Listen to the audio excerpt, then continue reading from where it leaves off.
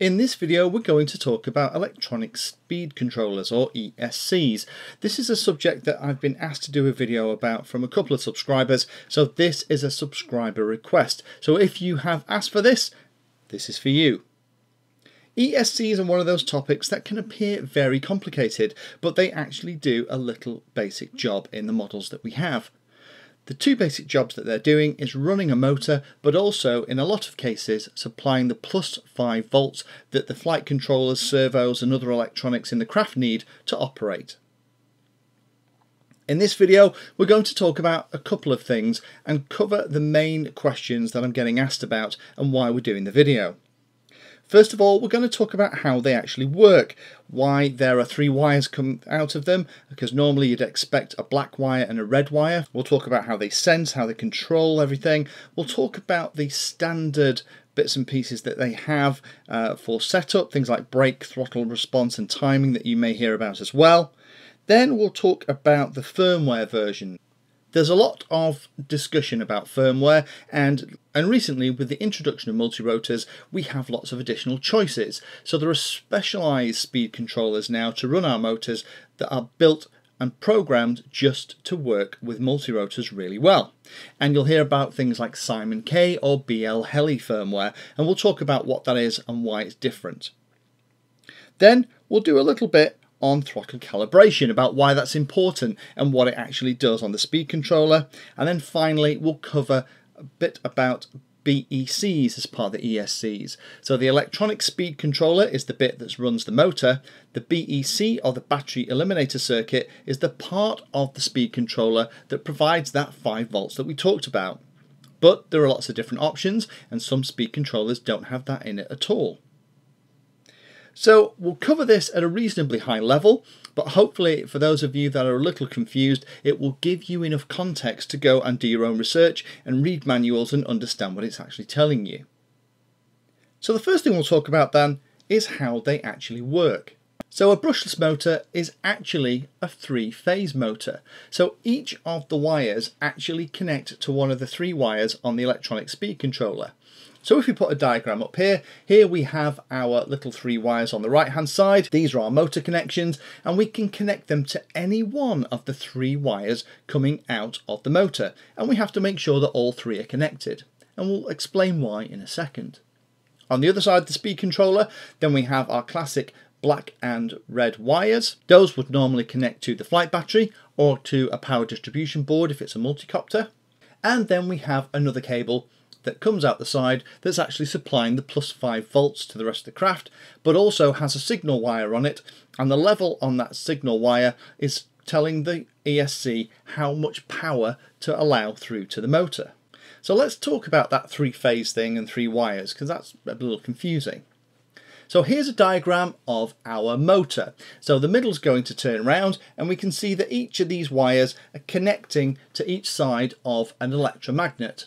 So those little grey bits in the walls at the 9 o'clock, 2 o'clock and 6 o'clock position are actually magnets. So if we then apply power to the red wire and the yellow wire, then it actually pushes electricity through the electromagnet at the 2 o'clock position, and that then becomes energized and pulls the rotor, the rotating bit of the motor, towards it. Then the black wire and the yellow wire are powered up next, and that then powers up the electromagnet at the bottom of the motor. So that pulls the rotor down to that position. Then the black wire and the red wire are fired next, and that then pulls the rotor round to that position, and so on. And what happens is the speed controller is actually firing these pairs of wires one after the other, faster and faster, faster and faster, and that pulls the rotor round, and that's what the speed controller is doing.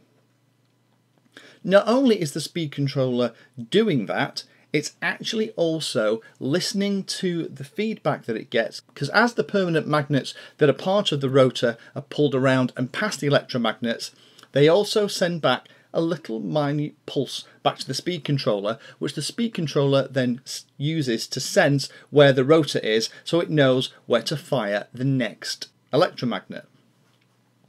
So there's a lot of really clever stuff going on inside the computer code running on the speed controller. And what it's doing is sensing the rotor and firing each of those electromagnets in turn and pulling it round.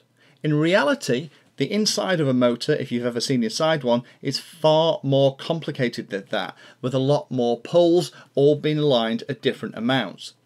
So the inside of a motor isn't this simple, but hopefully that explains how it's actually working. That's why you need the 3 wires. That's also why if you swap any 2 of those 3 wires around, it actually reverses the direction of the motor. Now, as we'll look at in a second, some of the more traditional speed controllers allow you to set the forward or reverse direction, so you can tell it which of the phases you want swapped round in software. But if you're playing with something like a SimonK or a BLHeli or even a traditional firmware ESC and the motor's going the wrong way, the fastest and easiest way to do it is just swap any 2 of those 3 wires and it'll reverse the rotation of the motor. Now you'll see some words bandied around when we're talking about traditional ESCs, and traditional settings include things like brake. So when ESCs were originally brought to market, multi-rotors were a twinkle in the inventor's eyes. So we were using them on helicopters and planes. Also things like gliders. And sometimes when you cut the throttle, you wanted the propeller to stop rotating really quickly. You wouldn't want that on something like a helicopter because you want the blades to continue turning, but on something like a glider where maybe the propellers fold in flat against the body for aerodynamics, then absolutely as soon as you cut the throttle, you'd want the engine to stop dead and those propellers to fold in. So brake used to be something that you had to disable for things like multi-rotors. Then you had something called soft start. Soft start is the ability to spin up the motor slowly. So if you are a little bit aggressive on the throttle, rather than the speed controller just pile all the energy into the motor and strip the cogs and gears that you had in your model, it would slowly spin up the motor, and once it was up to speed, then it would have a much faster throttle response. That was very useful in things like remote control helicopters, and still is, because that way you can put the throttle to the level just below where you're going to take off and the speed controller does the rest for you. In my earliest helicopters, they didn't have things like soft start, and if you were a little bit aggressive on the throttle, you'd strip the cogs. Things like motor direction. In the software you could actually set up things like reverse and forward, as we've talked about, and that could either be done within something like a programming card, or you could actually use it through actual throttle position and sticks on the transmitter to go into a programming mode. There were things like a low voltage alarm, where if the voltage that it saw dropped below a certain level, it actually started to reduce power to the motor. Again, very handy if you're in something like a plane, less handy if you're in something like a helicopter, and something you absolutely don't want if you're in a multi-rotor. Then we've got things like response time. So that was how quickly it would change the motor speed. So if you said 1 second the motor needed to be at 60% throttle and the next instant it was 80% throttle, then how quickly does it take the motor from 60 to 80%? Because what you're dealing with here is a physical system, and it takes a certain amount of time to increase the speed of all of that mass of the motor and the attached propeller. And then finally you had something called advance, and that is how far forward in advance of the rotor coming round you'd actually fire the next set of electromagnets, and that depended on how fast the motor was turning, on how much power you wanted, and your individual setup. Getting advance wrong would sometimes cause horrible noises and occasionally cause excess heat in the motor. So that's the kind of stuff that you'll occasionally read in the traditional settings. So if we talk about the firmware option, there were 3 that you can commonly come across now when you're looking at speed controllers, and each of these are pretty interchangeable, but you have to program and change them. So a lot of speed controllers these days, you can actually program them and put different firmwares on them. It tends to be that you tend to be able to go from traditional to SimonK, and then SimonK to BLHeli, and BLHeli to SimonK, but it's tricky to get back to the traditional code. A lot of the vendors don't tend to post that. I'm not going to talk about exactly how you do that here. I'm going to link in the description to my video showing how I program a speed controller with SimonK. You typically need a special cable and some software. But if you buy a SimonK or BLHeli speed controller that has something on it called a bootloader, then by using a simple USB cable and a program, you can then change both the version of either SimonK or BLHeli, or actually change between SimonK and BLHeli. So it gets a lot easier. So I'll link to that video in the description if you want to have a look at that. But we'll go through each of these firmware options in turn, and hopefully it'll start to make a little bit more sense. So traditional we've talked about already, so it's really one that came from plane and helicopter use. It's set up via the remote control itself or via a programming card. SimonK, one of the first variants of firmware to be specifically written for multi-rotors, and it sets all of those settings that we've looked at in the traditional ESC up for a multicopter. In addition to that, it also increases the response time, so when the flight controller wants this change in speed to be pretty instant, the SimonK speed controller will do its best to get it there as fast as it possibly can. Really, really great for multi-rotors, and a lot of my models here run on SimonK firmware. And that's actually the version of the software that's flashed onto my speed controllers in the video that I've talked about. The third one then is BLHeli, and this is a little bit newer, but it's starting to appear in lots of different places. And there's two very distinct camps. Some love SimonK, some love BLHeli, and I think they're both really good. The advantage of BLHeli over SimonK is that not only does it give you all of the benefits of SimonK in terms of the faster throttle response, being set up for a multi-rotor really well, but it also then allows you via the BL suite of software to go and connect it to your PC via a USB cable and to change the settings and set it up how you want it to be. So whereas SimonK, your only option really is to flash the software, and you have versions, and different versions have slightly different characteristics. With BLHeli, if you want to change something on it, you can absolutely connect to it, and just like a traditional firmware, you can change it to be the way you need.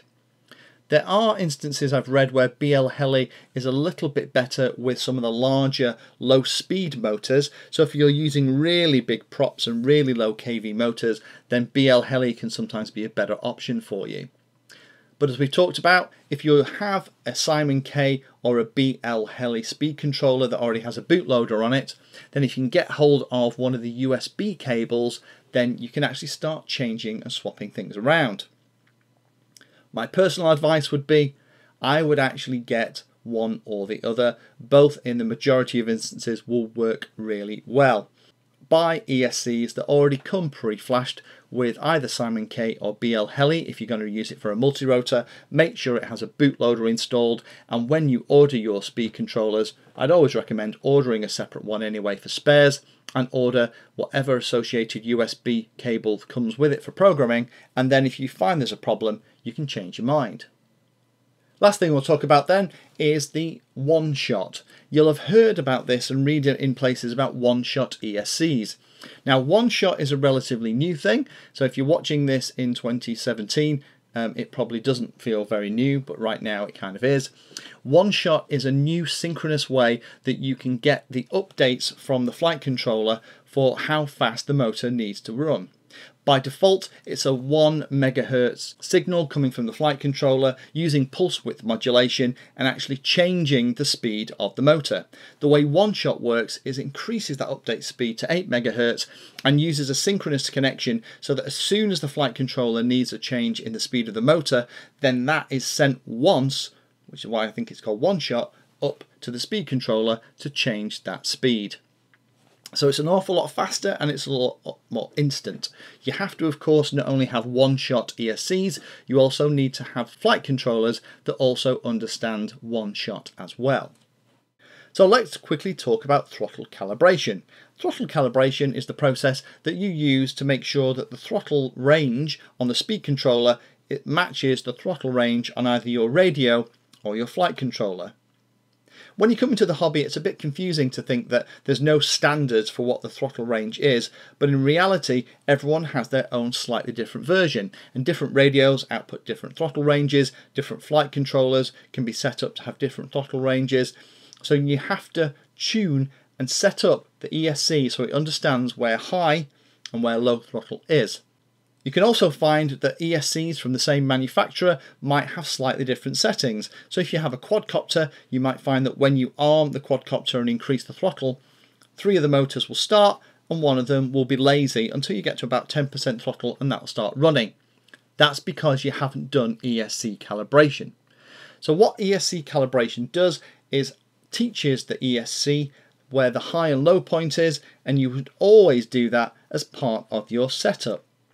Some of the firmwares, like the SimonK firmwares, have predefined high and low points, and that's one of the values of having a multi-copter specific firmware, but I would always recommend it's worthwhile going through it anyway.